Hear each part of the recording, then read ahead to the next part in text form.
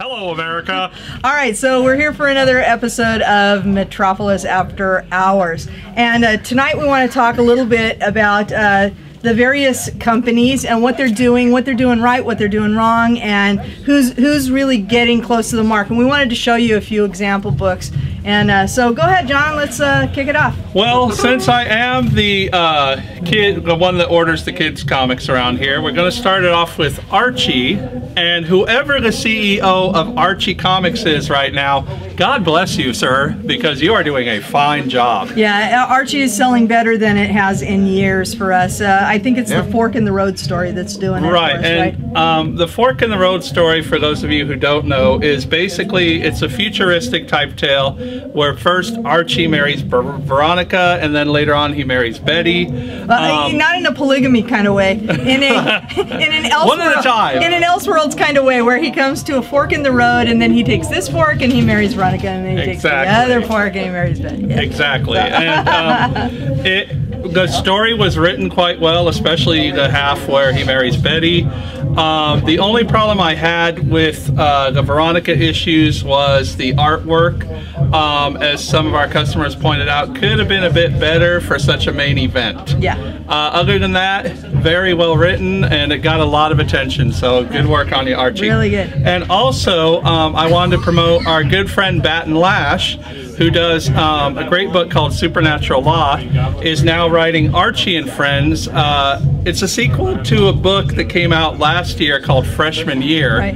And so this is a sequel. Freshman Year was great, by the way. So. Yeah, very, very well done. It was all about Archie and the gang in their freshman year. And this is kind of what happens like in between, like things you didn't see during that story. And then finally, good old Sonic the Hedgehog, which is probably their hottest selling book and does really well. Definitely. Great for kids, yeah. Right now, Archie's going full steam ahead, so good on you, Archie. Next up, we have one of my favorites. Sorry to grab and look away for a minute, folks. Boom Studios. Boom Studios really came alive about what? When they started doing their licensed stuff, it's been just about 6 months or so, I think, that they've really come alive. Yeah, but they've been around for two or 3 years. Yeah. Is that Mark Waid? That's Mark Waid's company. Yeah. He's the CEO. Great writer, and he's the CEO, editor-in-chief of Boom Studios, and they're doing a lot of licensed properties right now. What that means is like 28 Days Later, which is kind of like a movie adaptation. Irredeemable is original. Irredeemable is an original one. And Farscape. It's really cool.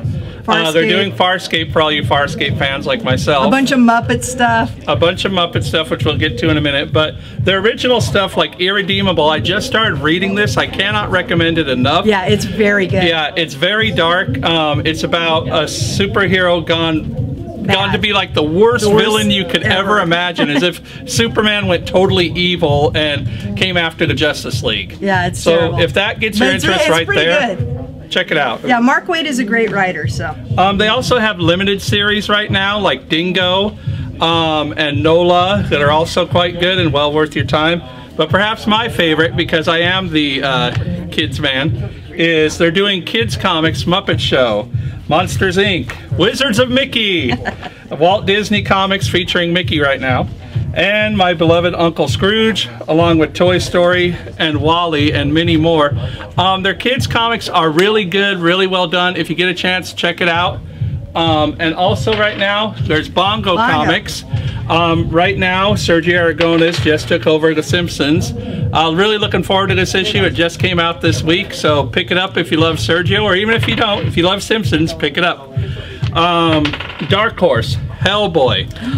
Love Who Hellboy. bent that cover? Who bent the cover? Not me, I swear. Do not do this to your own comic books. Hellboy, Gru, which is hilarious. Yosagi Yojimbo. Things are going good at Dark Horse. The only thing I wish was a little less Star Wars, a little less manga, and more something else. Give me more than just the licensed stuff, if you would. They're Dark actually Horse. looking right now. They've actually asked the retailers what Dark Horse should be looking for licensed properties. Good. So good. yeah, so they're looking for a lot of stuff. Buffy the Vampire Slayer is really cool too. Written by Joss Whedon, the originator of the series, and he's continued it on in the comics. So, and to top it all off, Green the big Lantern. daddy right now, Blackest DC Night. Comics, Blackest Night, the big daddy of the pack. Right. And Blackest Night, can't go wrong, just huge seller. Batman and Great Robin. story, too. What can be said about Batman and Robin? I did not like Batman and Robin, the book itself, at first. Grant Morrison's writing a little too cryptic for me, and I don't care for Damian. It's he's worse than Jason. That's arguable.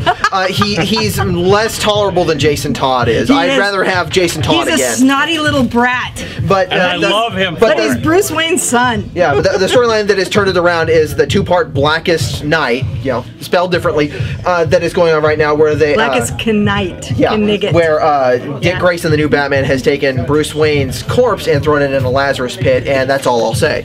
And it's great. Also, Superman books I enjoy, even though Superman is not currently in his books. Check into that.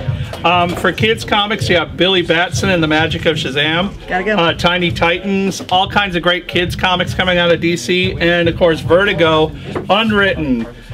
Day Tripper. Unwritten you is can't really go cool. wrong with those. Unwritten, Day Tripper, Sweet Tooth, my own favorite. I love Sweet Tooth. Okay, and now we got to move on. And now we're gonna we'll catch up on what they're doing wrong and what they're doing right next time. But our faithful crew is telling us. Come on. Okay, real quick topic. This is where I jump in. DC has announced their new core leadership lineup for DC Entertainment. We got Dan Dido and Jim Lee being co-editors in chief. I guess it is. Jim Lee needs no introduction to comic book fans. Right. He's still the definitive X-Men artist, and he knows his comics. And Jeff Johns is the chief creative officer, which makes me feel better about the announcement that director Christopher Nolan will be heading the new Superman movie. I'm not sure that he's overseeing. He's not directing, but he's overseeing. Yeah, he's going to pick the direction for it, but I don't like his direction on Batman. If you're interested if you're interested in my reasons why, drop by the shop. I'll tell you. I'm just not sure it's right for Superman. Yeah, exactly. We don't need Superman to be a psychological thriller or a gritty crime drama. Right. Because we have Irredeemable from Boom Studios. Yeah, exactly. So if Chris Nolan's going to do that, hopefully Jeff Johns will be there to say, no, this is how you do Superman, Chris. Let's hope he jumps right in there. So, yeah, all right, and so the new creative team, we have great hope for. For me, the brightest day. Finding out that Jeff Johns is going to be very high up. Yeah, I was very film properties could not be in better hands. Yeah, I think right now you're going to see DC really consolidating itself as a company, really starting to gel and focus. And I know that right now Marvel is playing catch up. So, Now, it's to transition very fast, now we have a little segment that we've shown you before, but we're going to have another installment, Get to Know Metropolis. So if you'll just follow me over here, Mr. Camera Guy. I'd like to show you a very special part of Metropolis Comics that I've spearheaded myself, called Metropolis Grab Bags. If you'll see the sign over here, basically what we do, it's great to get kids into comics if they haven't read them before. What you get is 10 great comics, not mediocre comics, not quarter bin comics. You get 10 great comics that would normally be about $2.50 each, all in a pack, 10 in a pack for $5. We always have great stuff in here. Here you can see Amazing Spider-Man, on the other side, Justice League of America. We always try to keep this full. We have it on both sides, so if you walk in, you'll see there's plenty to look through and plenty to pick up. So that's about it. That's going to do it for this episode of Metropolis After Hours. I'm Flynn Cook. That's John Barry and Gail Burt, and we'll see you guys next time.